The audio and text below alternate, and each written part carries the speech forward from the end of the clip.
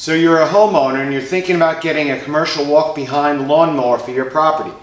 Should you get a gear drive or a hydrostatic model? Well, if you don't feel like watching the whole video, here's my quick summary of my beliefs. If you have a completely flat property with almost no hills, then the gear drive models are perfectly fine. They're a lot less expensive and they have fewer parts to maintain over the life of the mower. Everybody else should get a hydrostatic model. If you want to watch my explanation, stay with me. Hey there, NJRoute22.com here with another vlog, and this time it's a property owner type landscaping vlog, and we're talking about specifically two different John Deere commercial walk-behind mowers that we owned. One that we have now and one that we returned.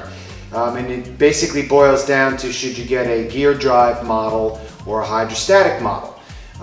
The first one we picked up, it was for budgetary reasons. It was normally a $3,900 mower we bought on sale. I think we got it for like $3,100. After using it, I shot a whole video too explaining and just so you know, I'm a newbie when it comes to this commercial stuff. I'm not a landscaper. This isn't a professional expertise video, but it's more like let's share our notes, because I'm sure there's a lot of people out there also like me who was a first-time owner of these commercial lawnmowers and wants to know how it feels to be in our shoes, not just look up some expert who thinks they know what they're talking about. This is first-hand experience, and I'm like kind of learning on the job. Anyway, we got this gear drive model, the WG36A, and it stands for walk behind gear 36 inches and so on.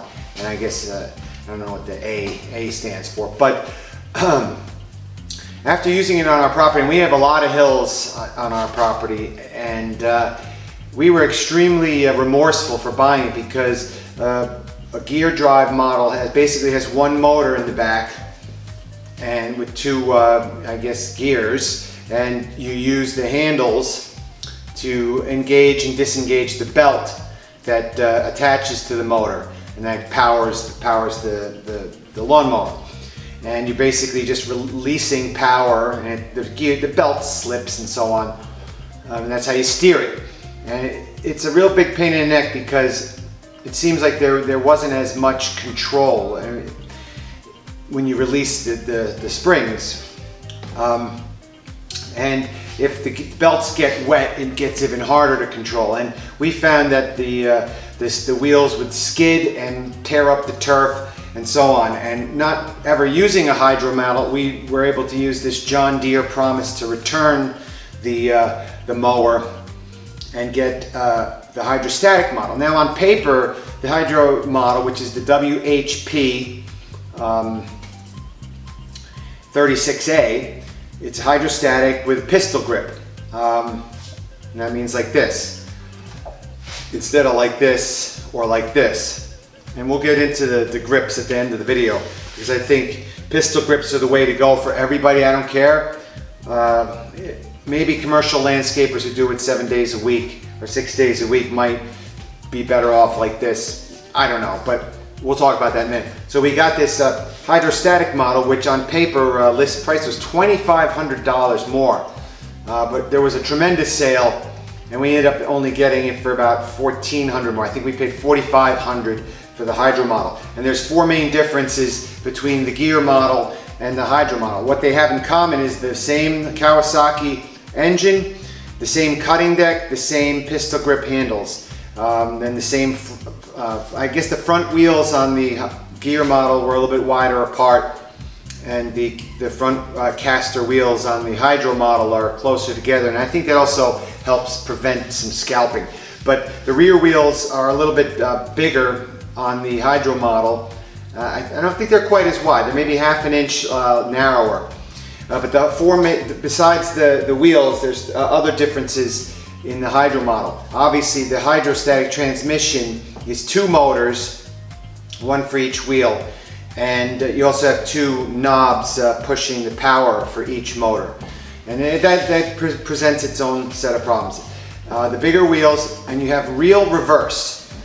3 miles an hour in reverse. It has real power for reverse. The gear model had no real reverse. It only had reverse assist, which means it gives it a little bit of power, like hardly any, and you have to literally pull the tractor, and that can be a huge problem for people. So for 2,500 bucks you get, well, in our case 1,400, you get also electric start. The hills, mowing the hills on a gear drive model is a real pain in the neck. Although when you have both gears in full power, both sides, both belts, I guess, there's one motor powering it, so you don't really have any tracking issues over straight land. It goes straight. But any hill, no matter which mower you use, you go 1 degree either direction and then the mower will go towards gravity, and you have to compensate. And that's where I run into there's differences. I guess there's good and bad for each. This John Deere Hydro model has 2 power levels, one for each side, and you never get it even. It always will track one side or another, even on, I mean, you can almost get it straight on straight level ground, but it's a pain in the neck to get the power level, and then you have to tweak each side of the steering to make it go straight on the hill. So mowing on the hills, I don't think is easy for any commercial walk behind mower. You're going to have to compensate for the hill one way or another. So, but the gear model was much harder to steer on the hills, and it definitely skid more often. It got off track way more often. I had more control. When I first used the Hydro, I was like, man, this is just as hard as the gear. But after using it a couple times, I'm very happy we went with the Hydro model, because it definitely gives you better control. I mean, take a look at me mowing this hill here on the Hydro.